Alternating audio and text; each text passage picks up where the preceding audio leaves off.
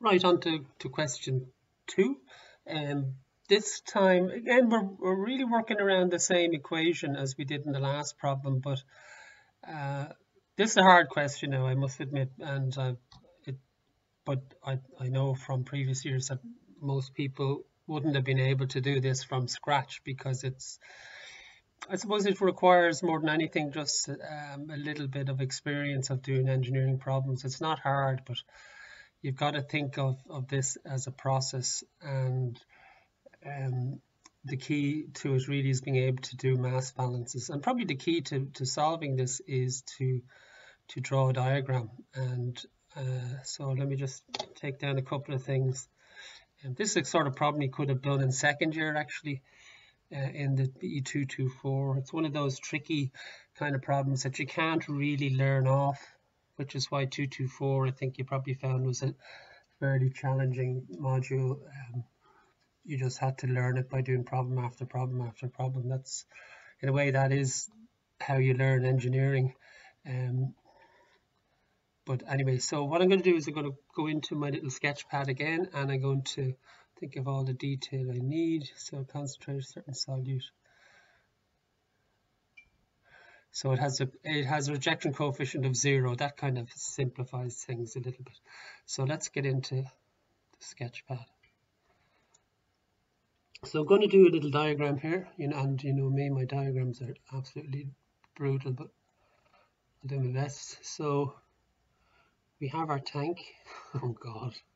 Now come on, gee. Like a paper bag. Okay, maybe if I'll just be a little bit more. Oh, I need my pen. Right, okay, so I'm going to draw a little tank here.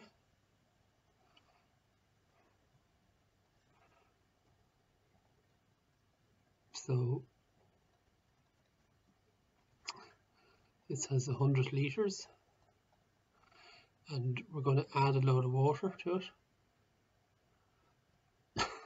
Sorry, it's just dreadful. And we're going to add a certain amount to it, but so this is water we're adding. The 100 litres here stays the same, and while we're dye filtering, we go from 20 grams per litre to 4 grams per litre of our solute. Okay, so and remember this water that goes through your constant volume dye filtration, it's not increasing the volume of the tank. It passes through, if you like, the liquid in the tank goes through your membrane cartridge and comes out as permeate. So at the end of the process, you have a permeate tank, and it has a volume VW, and you have your original tank again, which has your volume 100 litres. So this tank here is just this tank redrawn. So that's the basic setup. You've gone from flushing water through, it all goes through like that, comes out the other side. This is where your permeate, and it has a certain volume VW, and we've got our original tank of 100 litres. So I'll actually just delete this here.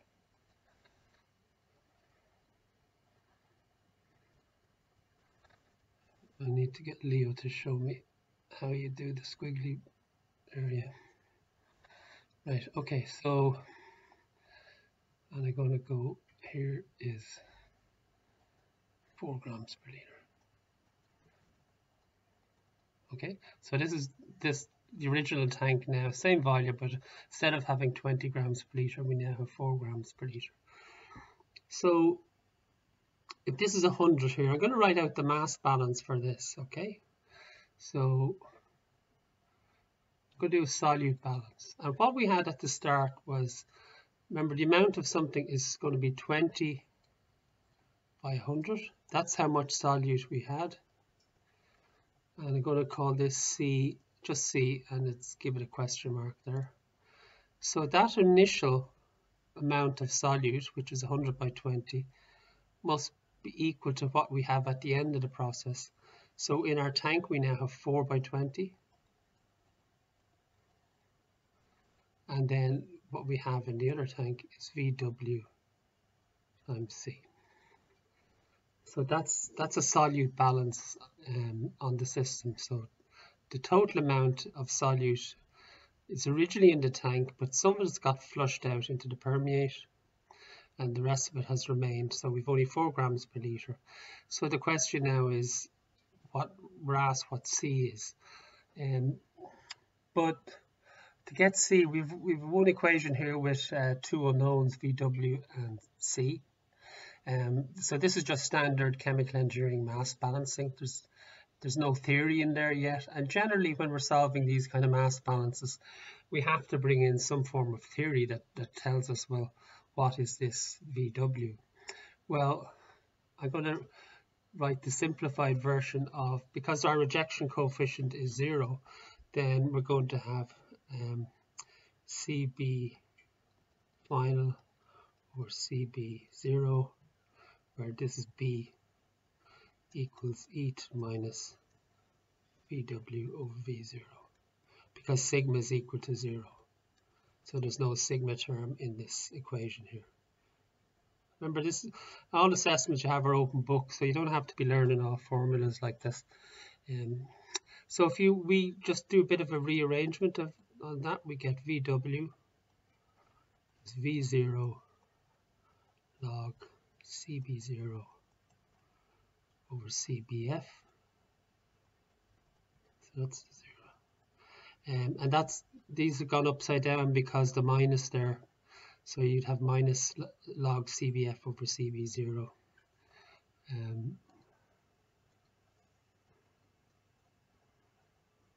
Make that a nice 0. Okay, so that's equal to 100 times log of 20 over 4. So that's what VW is. So VW is equal to, I'll just work that out on my spreadsheet. I must fix my calculator. So it's 100 log 5.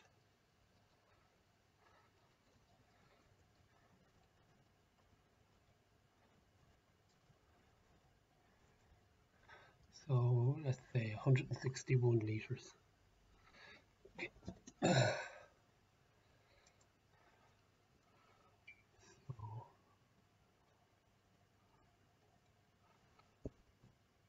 So that's what the volume is. So then I can get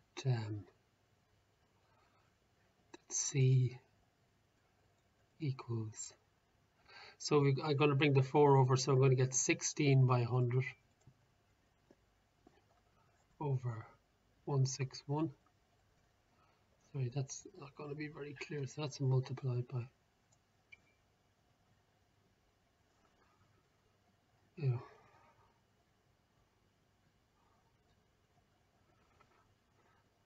and that's around 10, isn't it? 10 grams per litre. So did I do that right? So I brought the 4 over here, so 20 minus 4 by 100, which is 16 by 100, and I divide by 161. So that's around 10 grams per litre, isn't it? Roughly. So yeah, 1,000. Yeah, it's roughly. So again, so that's hard. I mean, to do that out of the blue, considering you haven't done B224 for over a year, and you know, one of the things about chemical engineering or bioprocess engineering, whatever you want to call it, is that a few basic skills are key to it, and it's that kind of methodical approach. You know, what goes in must come out, or what you had at the start must be what you have at the end. It's a common type of thing where you're kind of partitioning some aspect of the problem from one tank into 2 tanks, and so you have to be quite systematic about it, and then drag in your theory whenever is required. So that would be a challenging question. So if you had no idea how to do that, or you were a bit kind of thrown by it, then don't worry. Okay, so that's that one. One more.